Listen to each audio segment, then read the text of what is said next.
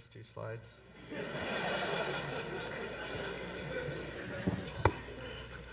All right, today I want to talk about our future in space. It's no laughing matter, actually. Is a planetary surface the right place for expanding technological civilization? This question was first asked in 1969 by Dr. O'Neill to his Princeton physics class. And when they started to look at it, they realized that the answer to the question was in fact no. A planetary surface is not the right place for an expanding civilization. In fact, you could build colonies in space that have their own environment. You could have artificial gravity like Earth, which no other planet has. You can engineer your own temperature, so it's year-round is room temperature. You can try out new government systems. So O'Neill got so excited about this, he wrote a book called The High Frontier. And this became the textbook on how to build colonies in space. And you know, the interesting thing is it wasn't science fiction. The way he wrote it, he used the technology of the day, of the 1970s, to show how it was possible. He showed how the space shuttle program that was about to come online would provide the technology needed to start these colonies, how you could use the external tank of the shuttle, put it in orbit, and build colonies around it. Now, I first read this book, The High Frontier, when I was an undergrad in aerospace engineering, and it really changed my way of thinking what I would do with my life. You know, before reading the book, I thought one day I would work for NASA, and I would help make those incremental changes that NASA is so famous for. And I realized after reading the book that this wasn't what I wanted to do with my life, that I wanted to make these colonies happen. I imagine what it would be like to live in a colony where along the center line where it rotates, the gravity is zero, and you could be on the ground and watch zero gravity sports above your head. And what it would be like to live in the most beautiful city and have human-powered flight above you. And I really wanted to live here. I wanted to live here so much that I realized that would be my life goal. That would be my purpose, to make space colonies a reality. So I started to look at it and understand, why haven't we created these yet? You know, O'Neill said we could do it in the 70s, and he showed how the technology existed then, and why haven't we made any headway towards this goal? So I started to understand the problems with the space industry. I tried to understand what is holding us back. What I realized is that every problem the space industry has is all summed up into one specific problem. One bottleneck is holding the entire space industry back. And I'd like to share that today. And that problem is pretty simple. It's Earth's gravity well. Earth's gravity well, the fact that the mass of the Earth makes it so hard to leave the planet, is what's holding everything back and what's making it so hard to go to space. You know, the Apollo astronauts had to travel 10 times the speed of a rifle bullet to go to the moon. 10 times the speed of a rifle bullet. And in fact, that's how fast anything has ever had to travel if it had to leave the gravity well of Earth. So, what has that done to the way we build everything we've ever put in space? You can imagine it's very complex. It's led to high development cost. Everything we've ever put into space costs a lot of money. It takes decades to build our spacecraft. Because it's so hard to get it there, we have to spend a lot of time, a lot of resources to build everything we put there. And because of that, it's led to a can't-fail attitude. You know, NASA's famous for the mantra, failure is not an option. But that won't work in the private industry. In the private industry, failure has to be an option. In fact, the mantra for the private industry should be fail early, fail often. You have to fail early and you have to fail often. You have to learn from your failures so that you can move forward. But that's not how the space industry works today, unfortunately. We are in that failure is not an option mode, and because of that, that's led to a mindset where you get just one shot. So if you're sending a mission to the moon, you're only sending one, and it's going to take you a decade maybe to build that mission. So you better be sure that that launch vehicle works, and you better be sure that your translunar injection works, and that your lander can land on the moon, and that you can deploy your science, and you can send that communication back to Earth, because if anything fails, it's mission failure. Today we can't send 100 missions to the moon, and that's the problem. And because of that, because you have just one shot, we've added too much mass and too much complexity to everything we do in space, and it's completely inefficient. So one problem I just want to point out, there's lots of problems that the space industry has had because of the underlying problem, the gravity well. This one in particular is space debris. There's over 19,000 classified space debris objects in orbit, and most of this is due to non-functional spacecraft. Spacecraft that ran out of fuel or collided with other spacecraft. And, you know, a lot of the world depends on global positioning systems in orbit and communication satellites, and these are constantly at risk of getting knocked out by space debris. It's a huge problem that we have the opportunity to solve. So I realized this problem, and I wanted to understand what the solution could be. And it turns out I figured out what the solution is to the space industry's problems when I was studying at Singularity University in the summer of 2010. So while I was here, we studied some very interesting technologies that are changing at exponential rates. And I realized that the solution to the space industry's problem lies within the technology, within the tools that we have today that we didn't have yesterday, and the tools that we'll have tomorrow that you could have never imagined 10, 20 years ago. And that's going to be the solution to our problems. And if you can learn how to capitalize on these tools, you'll be able to build your own companies. So the underlying thing is exponential technologies. If you take 5 steps in a linear fashion, 1, 2, 3, 4, 5, you're on the other side of the room. Take 5 steps in exponential, 2, 4, 8, 16, 32, you're on the other side of the city. So that's the difference between a linear progression and exponential. And it turns out some technologies actually increase at exponential rates. So who's heard of Moore's Law? Right? Moore's Law. Moore's Law is an exponential trend, very predictable, that says the cost of computing increases exponentially.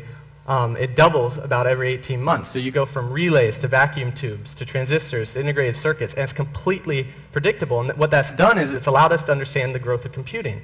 We can very accurately predict the price of a personal computer and when it will have the computation power of a mouse brain, a human brain, and one day all the brains of humanity.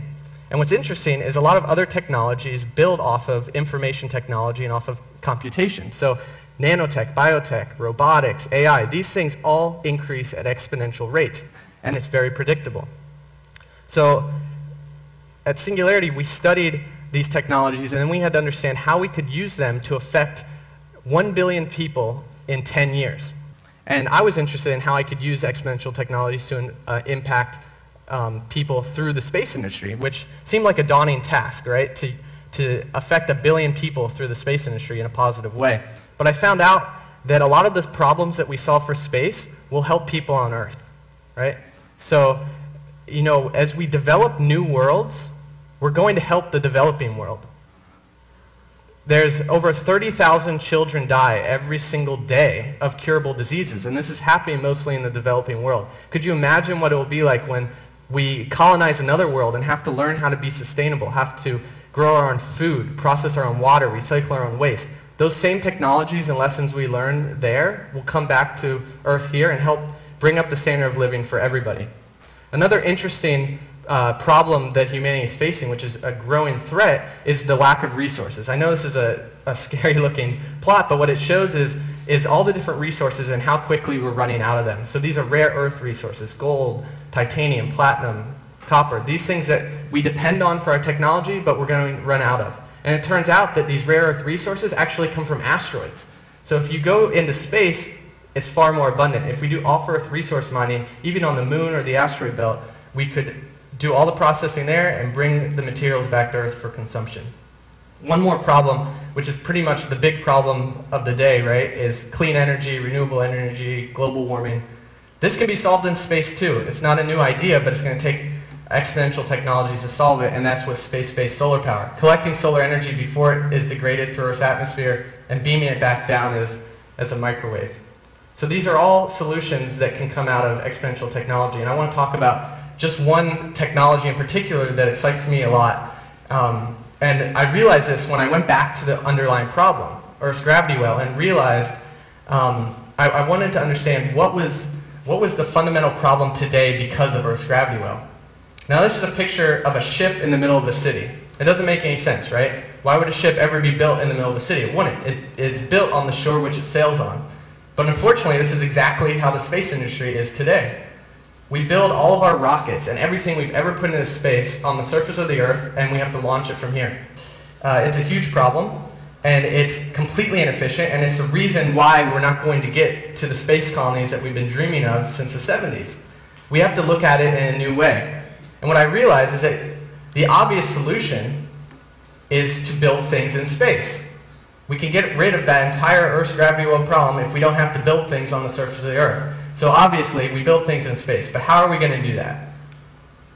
This is not a new idea. It's been talked about before O'Neill. It's been talked about in science fiction. And when they showed pictures of how to do it and described how it would be done, they always used the old technologies, right? They showed how astronauts would be construction workers, and there'd be hundreds of them building these colonies. And that's never going to happen. Could you imagine hundreds of astronauts trying to build infrastructure in space? That's the reason it hasn't happened. But it turns out there is a technology that's growing at exponential rates that's going to allow us to build what we need in space. And that technology is called 3D printing. 3D printing is interesting. It's an additive manufacturing technology, unlike most technology that is manufacturing that is subtractive, where you start with bulk material and carve away your part. 3D printing builds parts layer by layer, so in the end you just have the finished part. And it's pretty neat. You can build tools that have movable parts inside of them. You can build conduit lines that carry fluids with 90-degree turnoffs. You never have to bend a metal pipe anymore. You can build aerospace-grade aluminum and titanium and stainless steel and turbine blades with integrated cooling channels and rocket nozzles. And what's most exciting, you can build structures that could have never been built any other way. Imagine building a lattice structure that was perfectly optimized for the space environment, and it could carry loads and be fractions of the mass of the structures we build today. So the neat part about it is it gets rid of that underlying problem. No more do we have to build our spacecraft and our space structures to fit inside the launch fairing of a rocket. It never has to survive the rigors of launch, the vibration loads and the gravitational loads. In the beginning, all we have to do is send up the feedstock, the raw materials, but that's fine because it's essentially gray goo. It just fits into the launch vehicle however it needs to go. In the long run, we'll do our resource mining in space, so we'll be completely Earth independent. We get our resources there and we build the things we need there.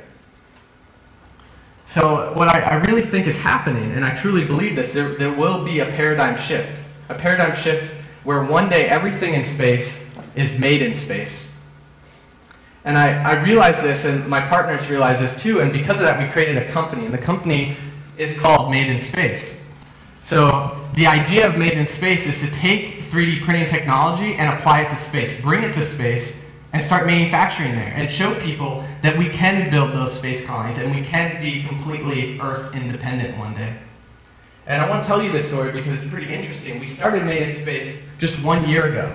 And this is a testament to what a small group can do in the space industry creating a startup. Because in 1 year, we've gained the attention from NASA. We have a NASA contract to fly zero-gravity flights and one day suborbital. We'll be flying the first 3D printer to space on a suborbital rocket by 2013.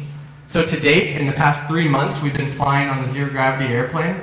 We've logged over 2 hours of weightless manufacturing time, far more than NASA has been able to do in their existence. And it's really amazing that we've been able to do all this. And people think they think it's very amazing that we could go from this concept to acting on the concept so quickly.